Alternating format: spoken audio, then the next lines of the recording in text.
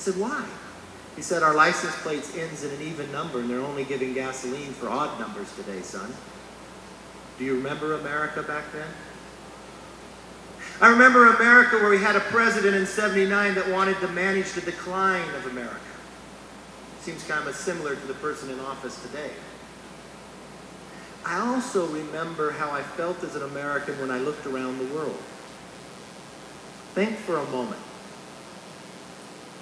When was the last time you watched Americans being held hostage? 1979 in Iran, and today 4 Americans are held hostage there today. When was the last time a U.S. ambassador was killed on foreign soil? That's a direct reflection of the respect but the fear that other countries have of us. It was in Afghanistan in '79 and Stevens in Libya. When was the last time we watched the Soviet Union invade another country and felt our response was somewhat weak? Into Afghanistan, and today Russia has invaded Crimea, Ukraine, and now entered Syria. And do you really think that's about going after ISIS or more to try to control the price of oil? When was the last time, as Americans, we had the discussion about the malaise of this country? Remember, Jimmy Carter said, put a sweater on, turn the heater down, but the best days were against us. If you look at the unemployment number, yes, the unemployment number is low, but there's 2 ways to lower unemployment. Either you put people to work or they give up looking. Do you realize more than 94 million Americans have given up looking? And if you give up looking, you give up on your hopes and your dreams, and you think tomorrow will not be as bright as today. So you want to look at the participation rate. The participation rate in America today is 62.7%. The lowest participation rate since 1978. So what is the answer to this malaise that we had in the late 70s and the malaise we have today? I actually look to people who've been leaders in this country and wonder what advice they would give. Many of you have visited me here or visited me in Washington. If you come into my office, you'll know I have this artwork. This is what I want to talk about today. I have 3 pieces of art in my office, and they all have purpose and meaning. And if you walk into my conference room, there's a great big painting, 8 feet by 16. And it's Washington crossing the Delaware.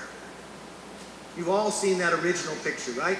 Washington standing up in the rowboat and they're going across. This action took place Christmas 1776. We crossed the Delaware, we surprised the Hessians, and it was our very first victory as a country. Now the original painting hangs in New York,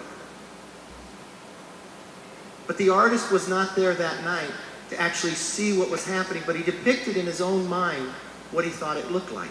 And he painted it in 1850. He was an immigrant from Germany and had lived in America for 10 years. I want you to look at the painting. Because in the painting there are 13 people. Why would the artist pick 13? 13 colonies, right? But he only shows 12 faces. He has Washington standing up in the rowboat like this. We know Washington wasn't standing up in a rowboat, right? On Christmas in the night. But he wanted to pick Washington. You look at this man has never lost a battle. He had not won one yet. But if you look at the people who are in the boat, the second person is wearing a beret. He's Scottish. The person right across from him in the green jacket is African American. You go down the boat in the red is a woman, in the very back is a Native American. Now they probably weren't in the boat that day, but he depicted America as a melting pot. That everybody was in the boat together, and you know what else? Everybody was rowing in the same direction.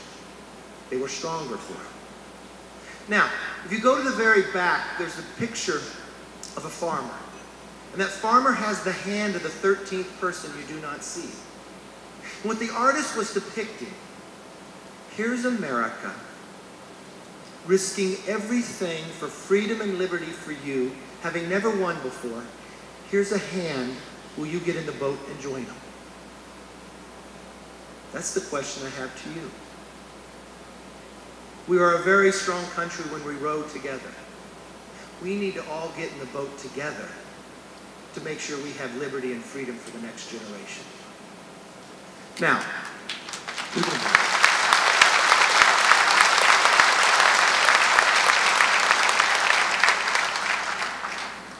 I have two other paintings in my office, one of Abraham Lincoln and one of Ronald Reagan. I think they were great leaders. Lincoln's in black and white because of the time of where he served in the country, and Reagan's all in color. And there's times I'm late at night, I'm in the office, and I wonder, what would these two leaders tell us as Americans and give us advice today? Because I think their challenges were actually bigger than what we have. And you know what Lincoln would tell us? He would say, believe in the exceptionalism of this country. That we are different than any other country on earth. The reason why I said Lincoln believed that is the Gettysburg Address. You know, Lincoln wasn't the main speaker. He spoke less than 270 words. You all know the first lines, 407 years ago. But have you ever listened to the other words? Our forefathers brought forth a new nation, conceived in liberty, and dedicated the proposition that all men are created equal.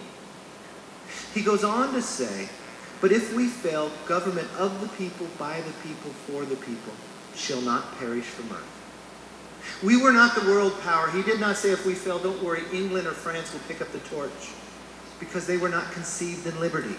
They do not believe that everyone is equal. You know when that hit home to me the most? I was in the rotunda one day, and Shimon Peres was there. It was in his last year of being president of Israel.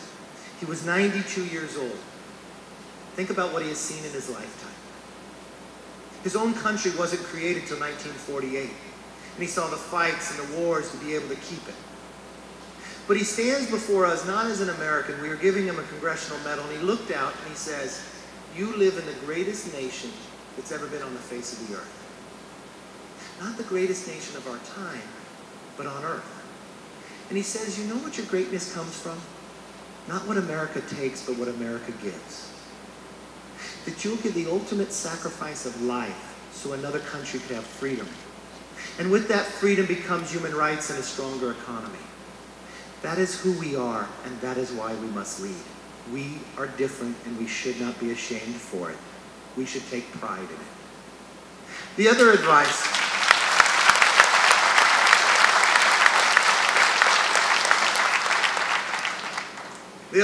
Lincoln would tell you is don't blame others for your problems. Accept where you are and find a solution.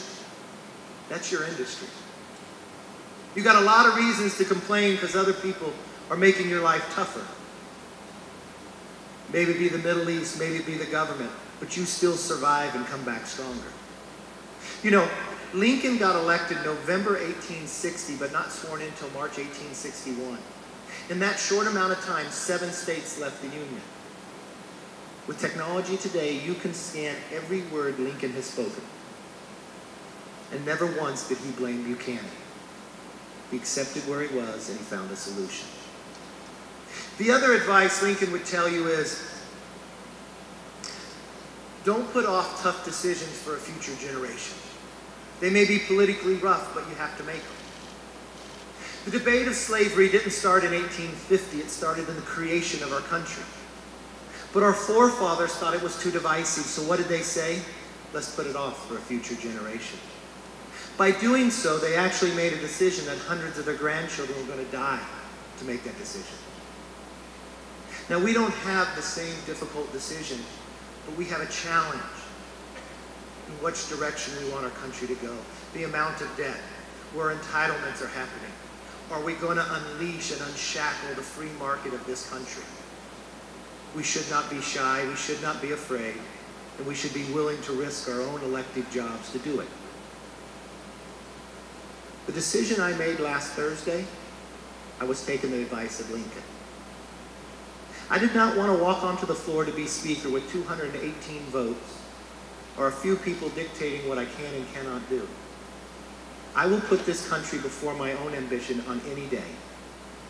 And our jobs are too big to think that I just want it for myself. I want this country to succeed, and that's why I made the decision that I did.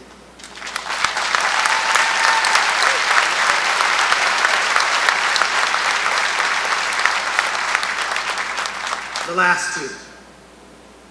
If you look at Reagan's picture, he's in color and he's smiling. We don't have to be angry. Reagan was a happy, optimistic conservative. Why? Because he knew his policies brought people more freedom, more economic growth, the ability to get out and make wealth on their own. And you know what? He had it more difficult than we had today. He had a tax code that was much higher. He had a government that was much more impressive. But he still smiled and brought more people to believe in the idea. And he let everybody in. The last bit of advice Reagan would give us, that he understood peace without freedom is meaningless. Peace without freedom is meaningless. There's so many times in our history that people crave peace, but they forget the idea of freedom. We watched that before World War II with Chamberlain. We have peace in our time. No, we did not.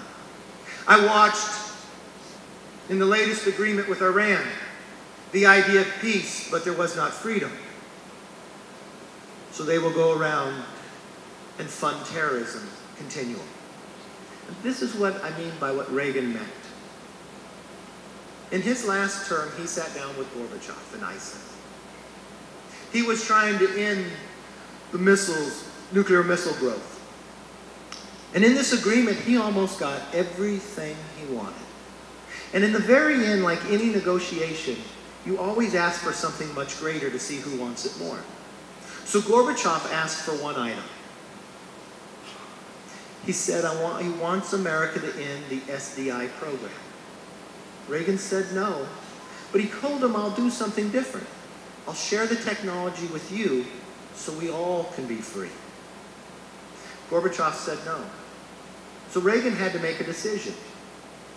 Should he take what he had, or should he walk away? Reagan got up and walked away. People criticized him, said he was wrong, said he just missed out on winning the Nobel Peace Prize because he walked away. Had Reagan not walked away, would the Berlin Wall have collapsed? Would the Soviet Union have collapsed? Because he understood peace without freedom is meaningless. So when this president goes to Paris and he wants to sit down and have a climate agreement, I hope he remembers about the freedom. And with freedom means economic growth. And if America cannot have an economic growth, we cannot have freedom, we cannot be strong, and we will harm ourselves around the world.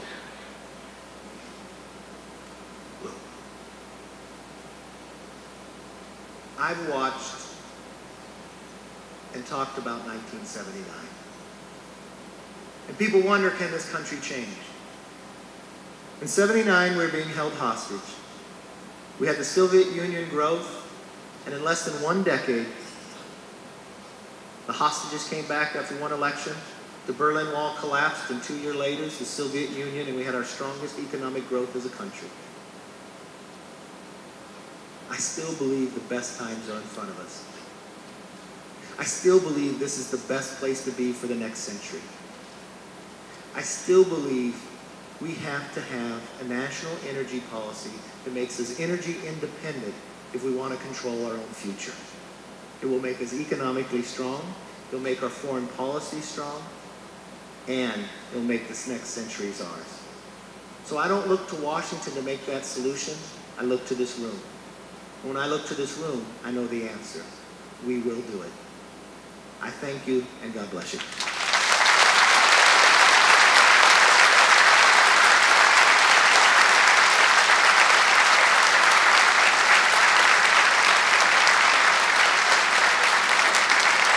Thank you, Congressman McCarthy. Well, now, ladies and gentlemen, it's my great pleasure to introduce the members of an expert panel who are going to come up on stage and discuss the subject of innovation in powering California.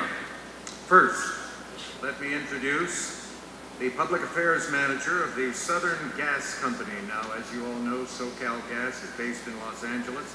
It's the nation's largest gas distribution company. It serves 21 million customers and employs about 8,000 people. Public Affairs Manager is Rob Duco. Please welcome him.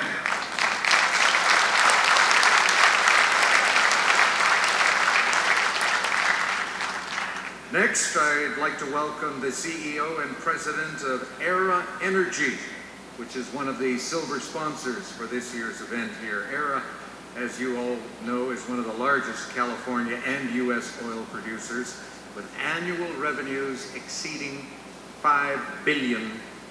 Please welcome Christina Sistrom.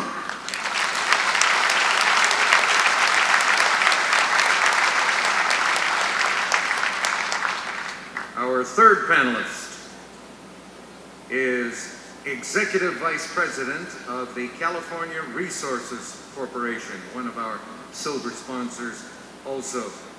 He is Executive Vice President of Northern Operations. His name is Bob Barnes.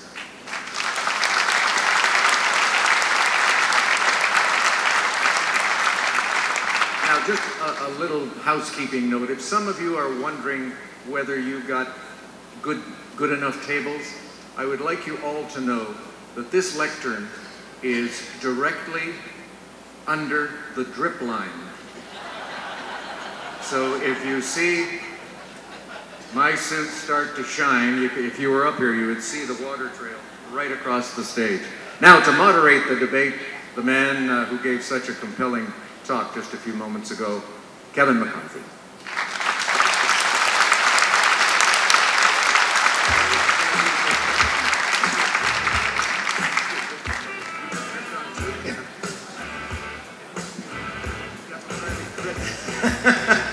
It keeps hitting you as you stand here. I didn't know I'd be welcome back so soon. And I know we've had a little change in panel. I hope everybody drove out careful, and we all pray for rain. We just don't want it all in 1 hour. Just amazing that people are safe would come out from yesterday. The challenges within this industry, and the challenges that I see are not just on a national level, but actually in the state of what we serve in California, make it a little more difficult. So the first question I want all of you to answer, I mean, I look at what others tried to challenge of going after the industry about trying to, the prediction of peak oil, meaning that we hit our cap, we can't go further, so we got to go to a whole new, another form of industry or energy. Well, that was proven wrong with the ingenuity of this industry. So now it seems like they want to do a regulatory peak oil through government and the challenges that we see. So my first question is, what do you see for this industry for the next decade through your lens and through your industry itself? And I don't know if you want to start with Bob? I see a growing industry. I see an industry that's based on technology and the ingenuity of the people that work for it. I think that we'll see supply and demand dictate our price, but with this, I think a low oil price should stimulate a growing economy, and I also believe that the low gas price should stimulate our manufacturing. Christina, what do you see 10 years from now for Era? 10 years from now for Era, well, I see us as being a sustainable company that's contributing to the economy in California, but to put it in reference, you know, we've got the opportunity to actually craft a practical plan for the energy transition that preserves the health of the state economy, and I think that's important not just to the state, but to the country. And in doing that, you know, we need to put that in context just a little bit. So oil and gas became the primary source of energy in 1960 and supplanted coal at that time. And yet, since that time, coal usage on a global basis has tripled. And so these energy transitions tend to not happen quickly. And I think the oil and gas industry is going to continue to have a very important role to responsibly deliver affordable energy for, you know, the foreseeable future. And it's a matter of how we do that practically in an environmentally responsible way, but in a way that makes sure that we can maintain a robust economy in the state. And I think we've got an important role to play in that. Rob? We see natural gas being continuing to be a major part of the energy solution 10 years from now and in the long-term future. as regulations try to drive fossil fuels out, as they seem to be doing in California, there's not really the realization of the value that fossil fuels bring to our everyday lives. And as airboards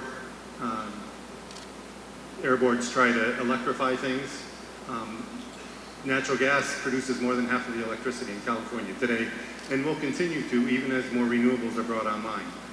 And with new technologies in natural gas, even with the regulatory peak that you referred to, we see natural gas and oil continuing to be major parts of our economic engine in Kern County and California going forward for the long term.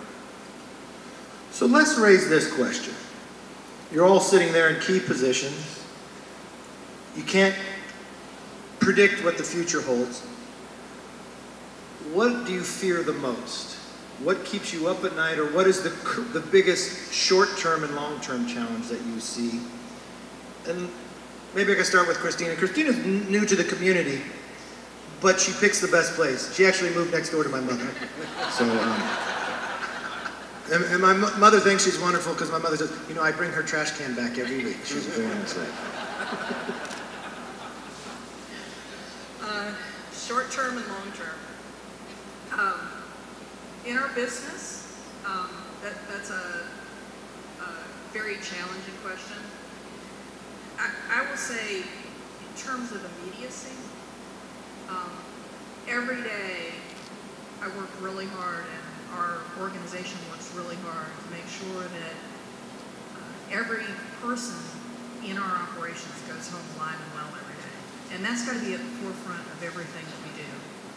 In addition to that, I think as an industry, and I know within ERA, we continue to challenge ourselves to figure out how we can do that with a smaller and smaller footprint in a more responsible way. We're making huge progress there. I do think in the longer term, and in the role that I've taken here with ERA, I'm really concerned that we don't yet have the right voices at the table grappling with this very significant issue around the energy transition. Because if we create plans, create policy that isn't well thought out and doesn't think about the ramifications, the consequences to everyone's lifestyle and to the economy as a whole could really be devastating. And so it's a longer term issue. I don't think that that's something that we're going to have to get completely right in the next 6 months per se, but it definitely weighs on my mind, and I think the consequences for such a large part of the population mean it's a grave responsibility and we need to get it right. I think for the long term, our challenge is keeping natural gas as part of the energy solution, as it has been. Most of the people in this room probably heat their homes with natural gas, heat their hot water with natural gas, cook with natural gas, and there are regulators in California who want to electrify everything. And there are new natural gas technologies which provide near zero or zero emissions, or what we call power plant level emissions, because electricity is not emission free. It just, the emissions are at the power plant, not at the source of ignition. And so whether it's in home heating, home water heating, or even transportation, natural gas can be as clean as the electricity that some of the regulators want to bring in. And toward that end, we've invested strongly in research for heavy-duty trucks that run on natural gas. Now, yes, that displaces oil, and we're in an oil summit, but we're displacing foreign oil. We're not displacing locally produced oil. And so to reach some of California's clean air goals, natural gas is part of that solution, and we see that going forward, but the struggle is for the regulators to see natural gas as valuable as what they think electricity is. Well, I too share the nightmare of hurting people in our industry. It's the thing that we have to be very cognizant of. Nothing we do is worth hurting anybody. One safety standard that we use is, one time on the rig, a guy asked me, would you let your child work on this rig? Well, every day people send their children to work with us, and they need to go back home safe and sound, just like in the shape they showed up. The other thing I worry about a lot is regulation by emotion. You know, it's not a scientific debate. You know, I've been around a little while, and I've never worked with people that said, let's go screw something up today. Let's pollute something. I think our industry has a track record of a stellar performance. We can always be better. I think it's something we always continue to work at. Other thing is we have to have a portfolio of diverse energy sources. It's not just one. I think it's going to take all of us, and that'll give us all the forms of energy. Gas, oil, even the renewables have a place in the future, but I don't think we're there yet. Can I follow up just specifically on yours, because we thank you for being here, and Todd Stevens, CEO, graduate of BHS, went to the academy. We're very proud of him. Once again, always good. Because of the slide, he couldn't be here. But your company's new and unique. But in essence, your company split and just put all California resources into one. Is that because of the challenge of doing business in California that you had to split entirely, or what's really the background to that? People, so they understand the challenge of the future of what's going forward. We have a very, very large footprint in California. We're the largest producer in California. We also are the leading acreage holder. We have over 2 million acres under lease here. One of the things that we had in being a part of Oxy, and I'm very proud to work for Oxy and come from Oxy, is that we always had options. We always had other places to go. And the only way we were ever going to get serious about California is to form off and, if you would, burn the ships. We're going to make it go. And our team that we have here, there's 1,300 of us based here in Bakersfield and Taft area, are very committed to make it go. We believe in the potential of the California assets, and this is where we want to be, and we think it's going to be successful for our company and good for the state. So you even think by making a micro approach, you could focus more on California, have greater potential and greater outcome for the long term? Oh, absolutely. I mean, you look at California, right now we're importing over 50% of our oil, 80% of our gas. You know, energy reliability gives you options. You're not dependent on anybody else. And that's where our country has to be too. We don't need to be dependent on anybody else. So let me ask this question. As I started my talk earlier, 2 years ago the price was at 100. We all know when the price is 100, you can do things that you normally can't do. You can spend a great deal on research and development and others. How has the price dropped made you focus, but may have made you stronger for the long run? And what are those investments that you're making now that you think they'll make you stronger later? I'll defer to my oil friends here. Because it doesn't affect we you as don't much. explore. We buy the gas that they produce for us. All right. So, interestingly enough, ERA was formed in the late 1990s, in a time of relatively low oil prices. And one of the foundational ways of running business that was embraced with the formation of the company was actually to employ lean concepts. So the way Toyota manufactures cars is the way that ERA aspires to produce oil and gas. And you think there isn't much analogy between those things. But our entire culture has been based on figuring out how to see waste and how to improve our processes day in and day out. And so, you know, this really is a time, I believe, where our organization shines because of that approach, that history, and how deeply it's embedded in our culture. Now, in $100 oil prices, you change your processes a bit to focus on volume, and there are some things that you can afford to do in that environment that you can't when prices are where they are today. But it's part of our DNA to go back in, dust off our history, and to figure out actually how to improve both the efficiency and the effectiveness of our processes in this time period so that we can be stronger when we come out on the other side. Our push very much is on the efficiency. And if you think about it, why would you operate different at $100 oil than you would $20 oil? You know, the waste, your efficiency stuff, you shouldn't give that up just because you have a higher oil price. I had no boss one time said to me, why don't you just burn it out in the parking lot, you'll be just as effective. You know, we get very, very wasteful at $100 oil. I think these are things of the past that we have to learn from. Our investment in technology lets us do more with less, and I think that's what our future is. Technology and a growing educated workforce. You bring up workforce, and that's what we're very interested in. That's what Taft College is interested in. We know the value of energy, and we know the ever-changing from innovation and the different expectations you have of the workforce. Maybe you can talk to us about what does the future workforce look like? What are your needs? And what are things that we can do as a community to make sure we're meeting those needs for your workforce in the future? Our workforce, like many, I think, like many workforces, is aging. In the next 5 years, more than 50% of our employees are eligible for retirement.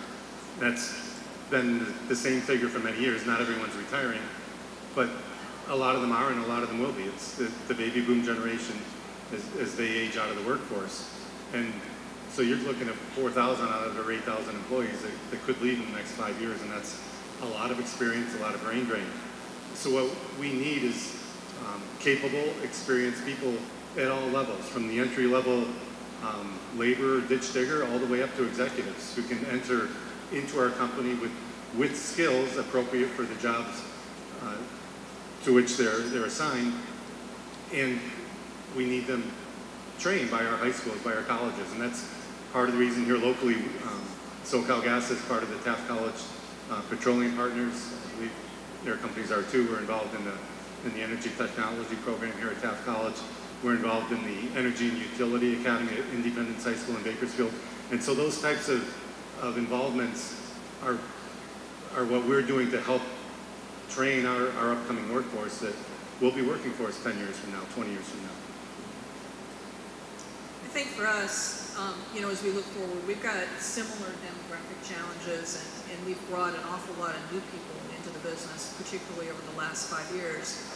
But the general themes are, you know, as our business becomes more challenging and the external expectations around performance go up, we really need to have people that are committed to working in a safe manner and are very committed to delivering the best environmental performance possible every day. So no shortcuts. Know your role, play your role, do it right every day. And the third item really is that our business is becoming more and more complex. The challenges of extracting more mature oil is definitely pushing us. We need people that have the fundamental data analysis skills and the science and math background in particular to keep getting better year on year. And so emphasizing the science and math background, not just in engineering and geosciences, but even in operations, is becoming increasingly an expectation for our business. People think of our business as not very technically challenging.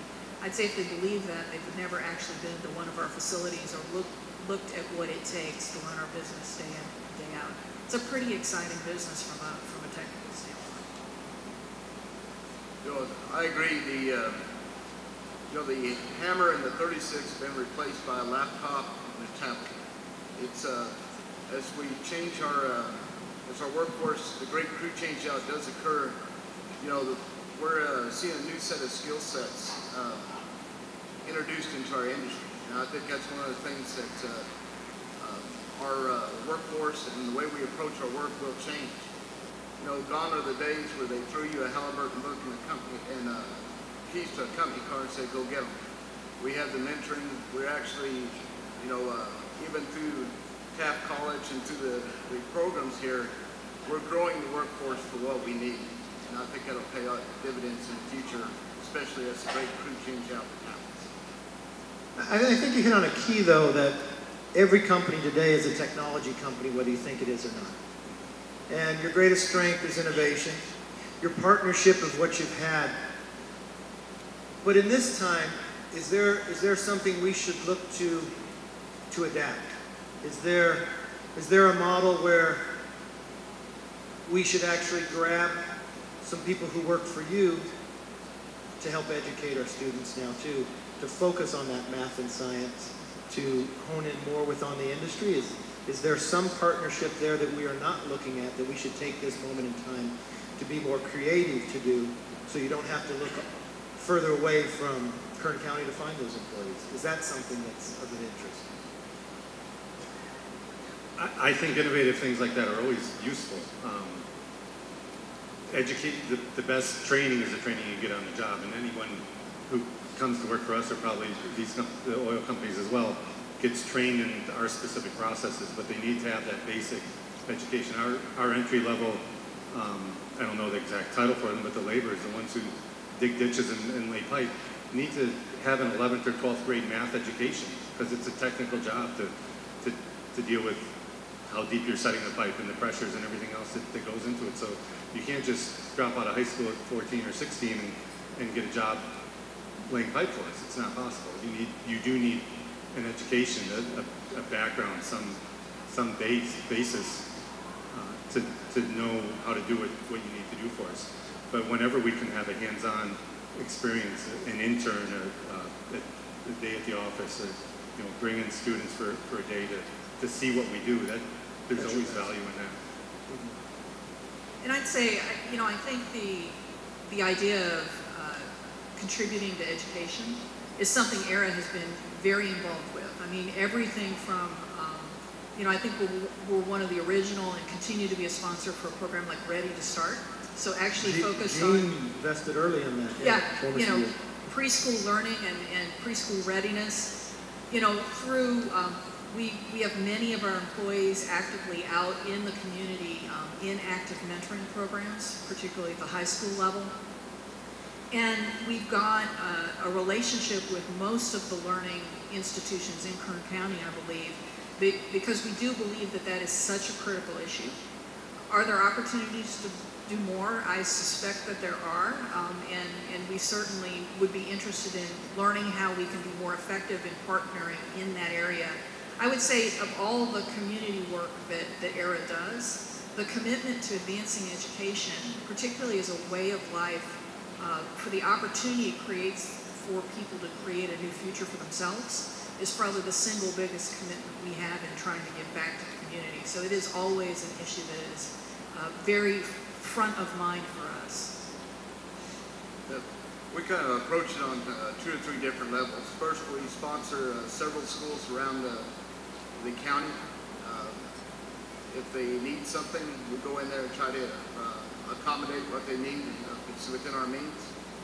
Our people, we've changed our policy from the mentoring in the different programs.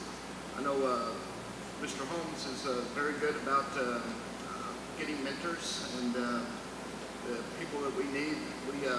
Gone are the days from that's a great deal, go do it on your own time, to now we make time during the day to get it. We have an intern program where we let students from the various programs job shadow, if not summer employment. And then finally, with our employees, we strongly encourage the continuing education up to reimbursement for the money they spend, and strongly encourage further development. I've got a couple more questions, but I want you to think of some because I want this to be your event. So think it back in your mind. If you ever had these individuals up here, you know the industry that you're a part of. What is the burning question you want to know as well? In one of my talks, I talked about natural gas and protecting the environment. A lot of people think those are mutually exclusive. I disagree. I think we have proven that here. I know we're in California, we have the Division of Oil and Gas, DOGGR. There were a couple years ago when the governor first came in and he was changing the direction of that, and there were many nights he and I would just talk on the phone. It was interesting, he had a certain opinion, And I would make an argument back the other way. And to his credit, he reversed his opinion once we provided him with information. But it almost seems, and I talk to him every now and then as well, it almost seems like that's reversed back. And they have so much control over this industry. You need common sense, but I'm not opposed to regulation. I just don't want it changed every day. Tell me what it is and we'll meet it. And just make it based upon science. You're in the forefront of this. That has probably more to do about the future of Kern County when it comes to energy, of where we're going. What is your perspective of solving that, or where are we currently in this conversation with them, and where do you see the outcome going? Anybody could pick at the beginning, and don't get yourself in trouble, or you could blame it all on me.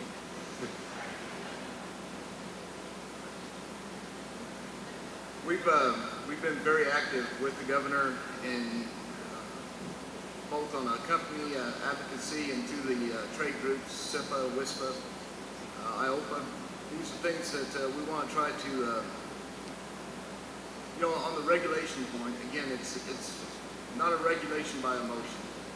Let's have at least equal footing, the science and the emotion. I think we asked for our day in court. If we can listen to them, show the safeguards of the industry, show our processes, show what the outcomes are. I believe we can meet the fears that they have, show the engineering controls that are there, the administrative controls we need, and accomplish both the flexibility we need. Do you think we could do this without going to court? I think we better do it without going to court. Okay, good. It's interesting. So, as you mentioned, I'm very new in this community. I'm very new in California. And I mentioned that ERA has a long history of lean. And so we fundamentally believe not only the most efficient, but the most effective way to run our operation is to have the people that know the work best at the table solving the problems on how to improve. And I can think of a couple recent examples that I've seen just since I've been here where it appears that the legislature is actually trying to write regulation, not just set law. And in the course of doing that, there isn't much engagement, proactive engagement with the industry to understand how those goals could be perhaps best and most efficiently achieved. And so after the fact, when the legislation gets passed or you're in the process of arguing with this specific regulation as it's been written or proposed, you never get to the same level of efficiency and effectiveness, right? So you're trying to mitigate things that may be the worst clauses in that regulation and find a workable path forward. So, I think we can do better. I think we need to do better. I think it's critically important to find a way to navigate this energy transition that preserves the health of the economy. And to do that, I think we've got to have everybody at the table and actually have an objective analysis of how to find that common ground and move forward in the best way. That's going to take a lot more dialogue than what we've currently got going on. I believe it's possible. I believe it's critical, but it's a different path than the one we're on today. I know it doesn't really affect you, so I got a special question. We watched across the country, the states, including California, creating these mandates to increase the adoption of renewables for electricity generation. I want to be realistic about it. We've always talked about all the above. But I hear so much from others about we should switch to 100%. Is that realistic, and what would the effects have on the economy? Right now, it's not realistic. Today, 52% of California's electricity is generated by natural gas-fired power plants. There's a few here in Kern County, here in the western part of the county. As one of the realities of renewables, so to speak, is that as more solar and wind generated electricity comes online, more natural gas power plants are needed to back up the intermittency of the wind and solar. Our peak demands are changing now to times when the wind isn't blowing and the sun isn't shining when it's expected to, and more natural gas is going toward power plants than would normally happen. We like to say natural gas puts the able in renewable. Without natural gas, the renewables wouldn't be possible. So until there's battery storage of some sort, which technology is working on, or some other means of storing energy, specifically electrical energy, there will not be 100% renewable electrical energy unless you only want your lights on when the wind is blowing or the sun is shining. And fossil fuels have helped our forefathers saw the value of fossil fuels in providing light at night and everything that we enjoy today, including the light shining on us now. So no, right now it's not possible. What would the cost be? As we push more of these mandates, do the costs go up or the costs go down to the people? Costs would go up. You'd be looking at retrofitting everyone's home heating system, everyone's hot water heating system, everyone's stove, everyone's dryer to run on electricity. That's the first thing. And then the natural gas is not just clean burning, the cleanest burning fossil fuel, but it's the least expensive right now other than coal, and coal's been legislated out of use in our state already. And so yeah, the cost would go up to the general public. 30% of our customers are already getting financial assistance on their bill. And that number would just... 30% of your customers? 30% of our customers. Have you thought of some questions? Anybody have their hand up? I'm going to keep going if you don't. All right. This is a personal one. We always hear, and there was such great potential for the Monterey Shell.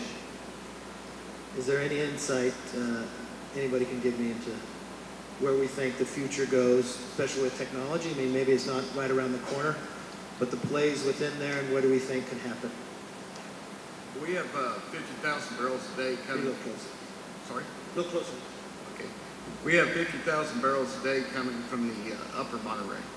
So we're pretty excited to get after the rest of the Monterey, the lower Monterey production.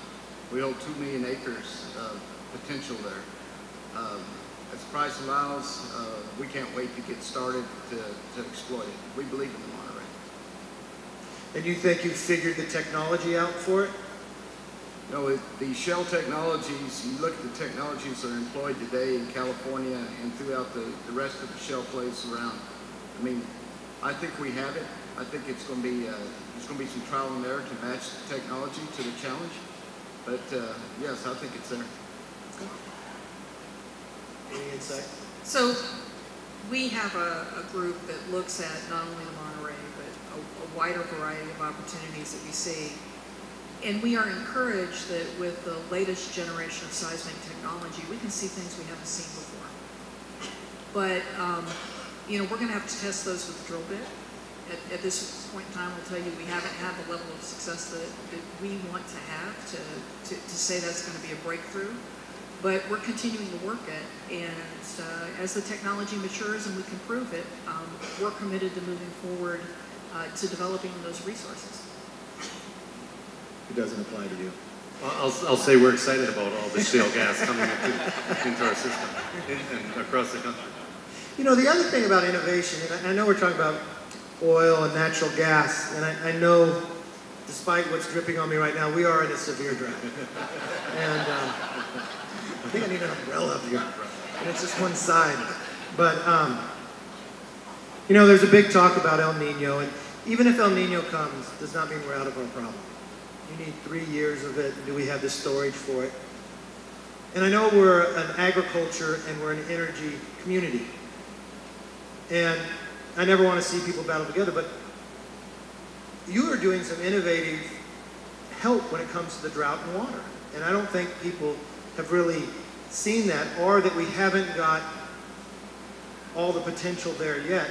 But I see the oil industry as a way to work with the ag industry, that we could have a bridge here when it comes to water, and maybe we can touch a little on that, if you can, in the approach of what you have been doing, or what you think we should be doing. What a tremendous resource, the produced water we have. course, the first thing we want to do with it is to put it back into the reservoir, maintain our pressure, flood the oil towards our producers. But on the water, the quality that we can export to agriculture, we export more water to ag today than we do than our freshwater footprint. We are actively looking at processing several... Say that again, get a little closer. You support more water to agriculture today. That's right. We furnish more water to agriculture than the fresh water we use throughout our entire operation. Than the fresh water they use. We are looking at several different technologies and different produced water qualities to find how do we match it to get a sustainable quality for agriculture, for repurposing this water. So it's something we're very active in. It's too big a resource not to exploit, and we fully support it. You might become a water company. Yeah. So, our focus on water stewardship is not new for us. So every year we set 5 key priorities in our business for the business plan. And water stewardship has been one of our 5 priorities for the last 2 years, and I can tell you it will continue to be that in 16. And that looks like a variety of things. So if you've ever driven by Era's office in Bakersfield, you're going to see we don't have any green grass. And that actually is part of a planned effort to minimize water at that office facility. And in the last year, by changing how we keep the trees alive, choosing not to plant seasonal flowers, and really aggressively managing the water at that facility, just in last year we saved 10 million gallons of water. In 2008, when that facility was revitalized, we put in all low water usage toilets and sinks throughout the facility. And since then, we've saved about 1.5 million gallons just from that effort. Our employees are really on this, and they help us find new ways to use water more wisely and to use less of it. When we look at our operating areas, in our Ventura facility, 96% of the water that we use is recycled from our produced water.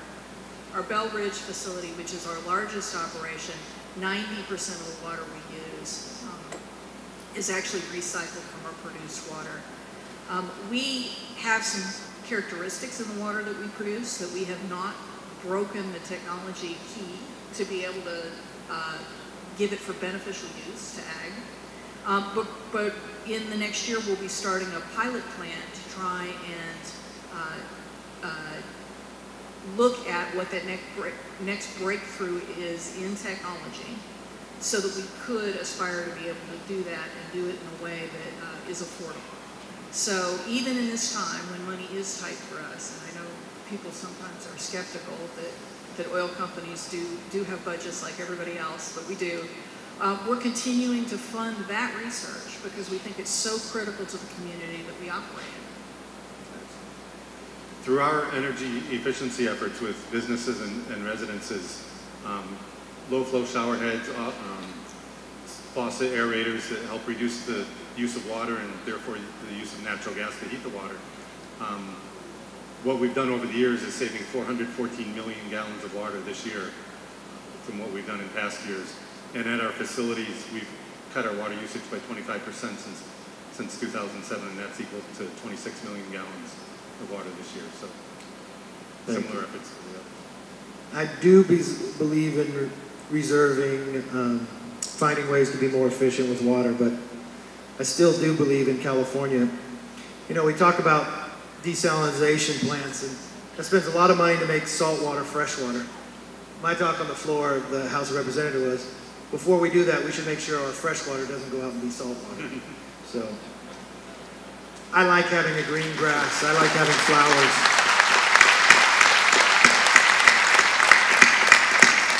I don't like the idea of California being brown. And you know what?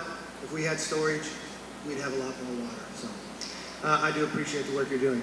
Let me check to see if there's any burning questions. Yes, speak loud and I'll repeat it.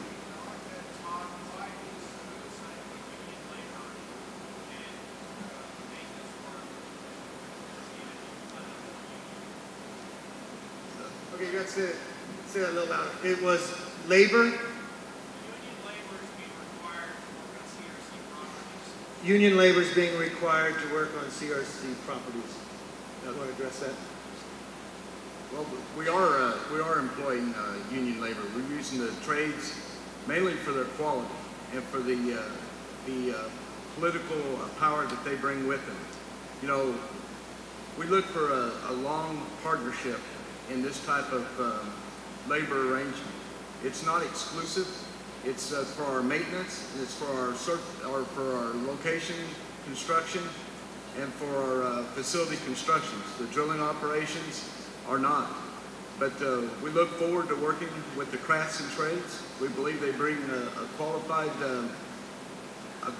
workforce to our industry, and it's the technology we're looking for. Any other questions? Okay. Yeah.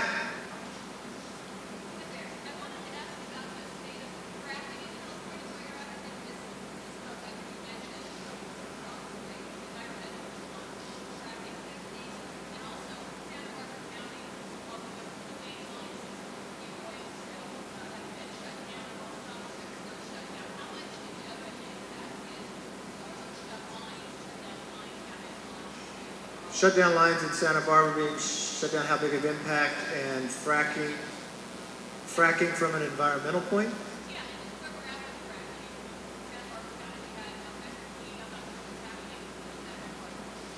I don't know if any of you are in Santa Barbara County. We're not affected. We do have operations there. I would say, you know, on the issue of fracking, which is, let me call it hydraulic fracturing of the reservoir. That has lowered methane a great deal. So, you know, people treat this like this is a new issue.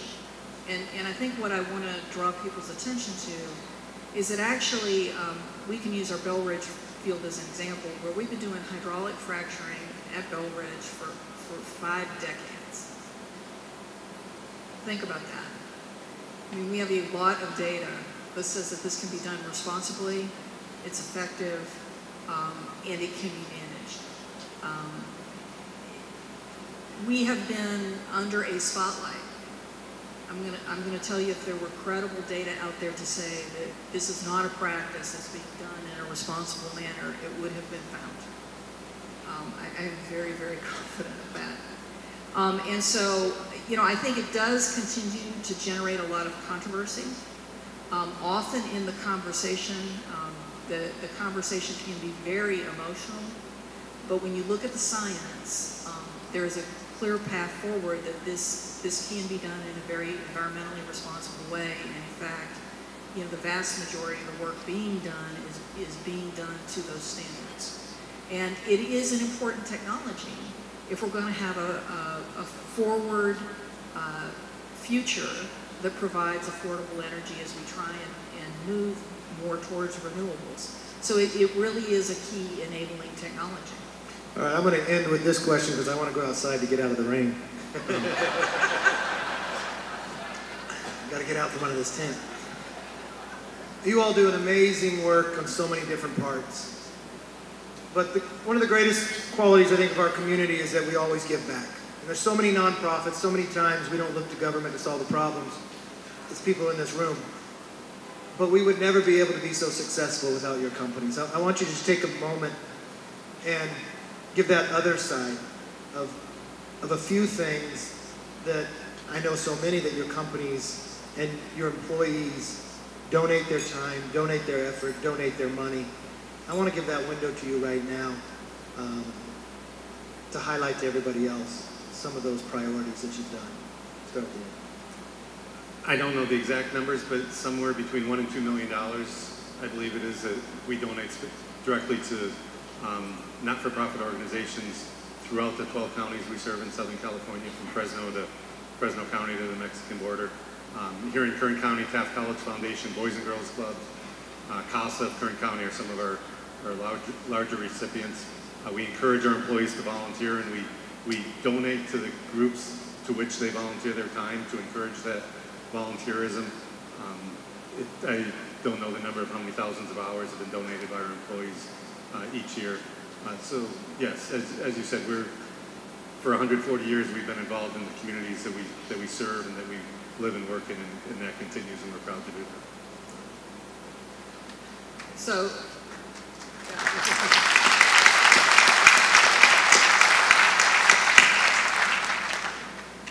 I don't have the exact budget at the top of my head either, but we have a learning academy, we call it ERA Academy, that we recently constructed at our facility in Bakersfield.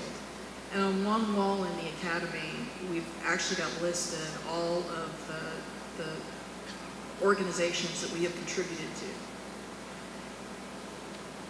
I promise you there are over 200 names on the list. I mean, I am very proud every time I walk by that wall to know the footprint that ERA has had. If I had to focus on the things that I'm most proud of, I will say it really has been multiple efforts that we've got around education. I mentioned that earlier.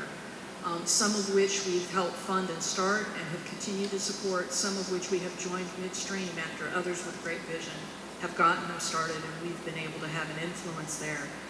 As I came into this role, I actually was surprised because I've connected with several of the medical institutions throughout the communities that we operate in. And I've been surprised at what a large footprint ERA has had in being able to donate to improving the medical facilities across the communities. And so while surprising, it is certainly something that I'm very supportive of, and I'm proud that that's been a part of our history. Those are probably the two that I would highlight. Now I know you're a new company.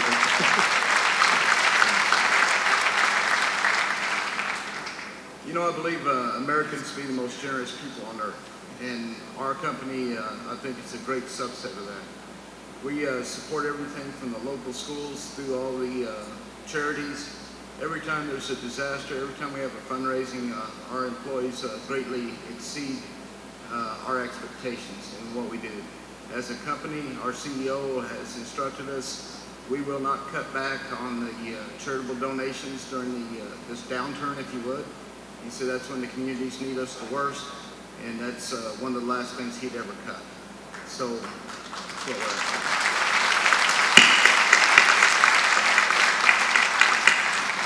I think they're all being very humble. There's not one place that I can't drive in this community that I'm going to see their names on it. I go to the ERA baseball field.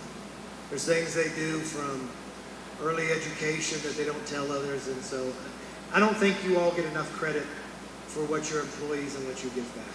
And I want to thank you for that. Now, I just want to give you a last statement. You can bring up anything we didn't bring up.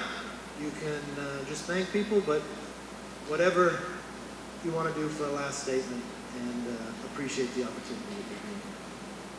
I appreciate the opportunity to be here. I don't look like the picture of Dennis Ariola in your program. He did not make it here today because of the road closures, but I appreciate the opportunity to pinch it for him. SoCal Gas is looking forward to an exciting future with some new natural gas technology, some things you'll hear about in the future, power to gas, heavy duty transportation, and other aspects of natural gas, clean burning natural gas that will help clean California's air as the regulators want, and use fossil fuels to their fullest to energize our economy. Thank you very much for having me.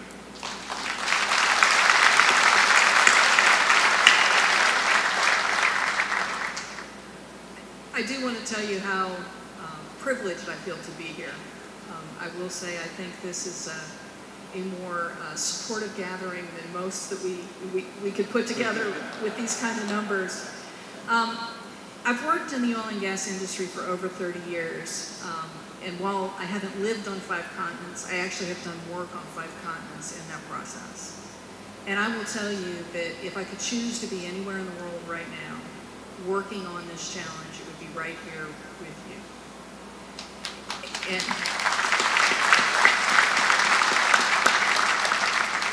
I have found the people here to be amazing, welcoming, and capable of taking this challenge on, although there are days when it seems daunting. And so I look forward to working with you so we can create that future, not just for ourselves, but for our children and grandchildren. So thank you.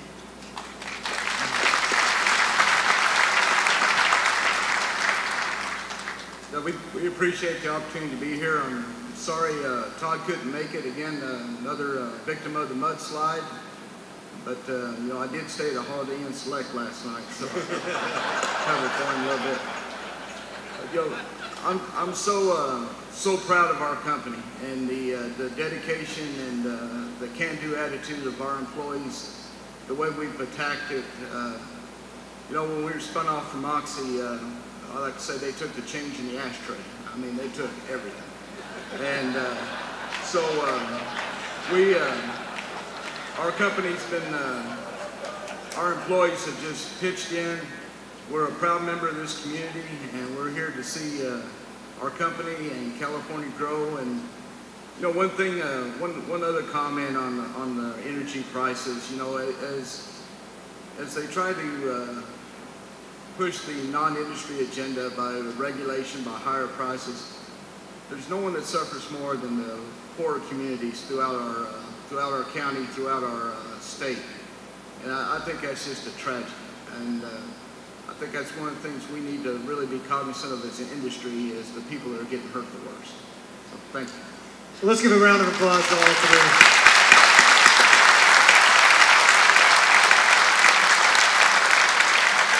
We just want you to know we're very grateful of your investment, of your work, of your employees, and this community supports you. Thank you all, and God bless.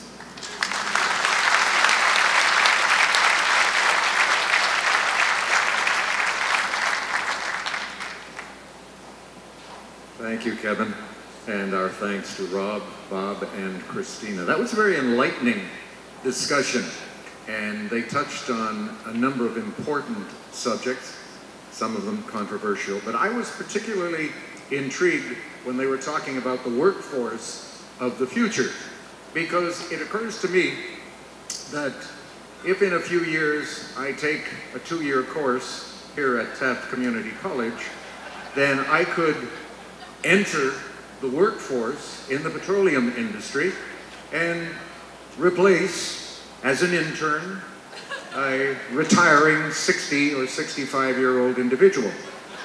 And if they paid me, that sounds like a pretty good deal. Now, if you look at your schedules, you will have noted that we are running a little bit ahead of time. So, if I may, I'd like to digress for just a moment.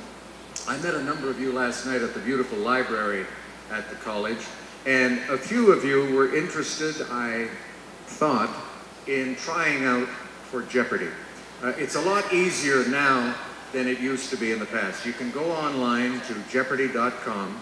You can take a test online, and if you pass that test, we will then inform you when we will be doing live testing in Los Angeles. And then you come down to that, and you get to sit in a room with about 120 other people, and you take a written test, 50 questions. If you score 35 or better, we keep you in the room, and we put you into a mock game competition against other people who have passed the test. And if our contestant coordinators feel you have done well in that mock game, they then sit you down individually, interview you to determine if you have any personality. That's very important. If you have no personality, you cannot be a contestant on Jeopardy. You can host it. Well, as we move on, it's my pleasure now to introduce the